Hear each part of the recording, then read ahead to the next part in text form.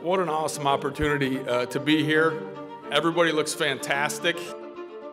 As a company, we faced one of our biggest challenges this week, and that was getting all of our crew dressed up. So you have some very smart people here that have given you years of instruction, and now you're leaving out into the world with the tools that you need to make this happen. So congratulations.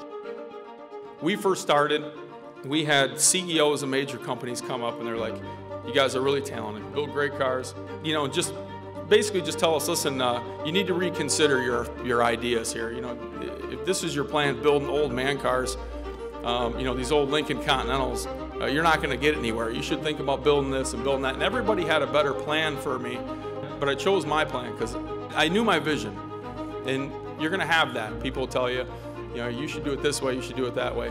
Stay the course, because the same people that told me to build different cars and stuff like that, you know, we're in talks with Ford Motor Company around to do a version of the new 2017 Lincoln Continental, a Mob Steel edition, one of those, and that's going to be built on a national TV show.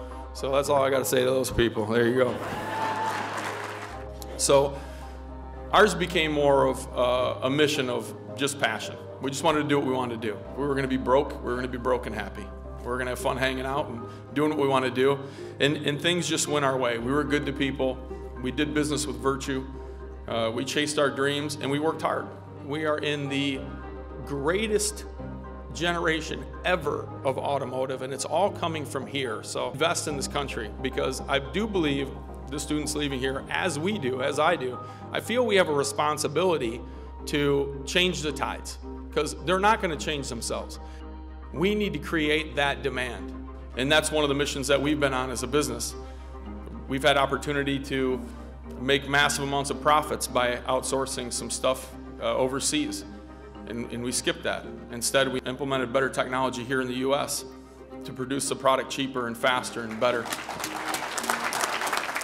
Surround yourself with people who share the same values as you, share the same goals, are willing to work as hard. Get people in place, trust them, trust the people you work with. Be good to people along the way, because they'll be good back to you. It always comes back along.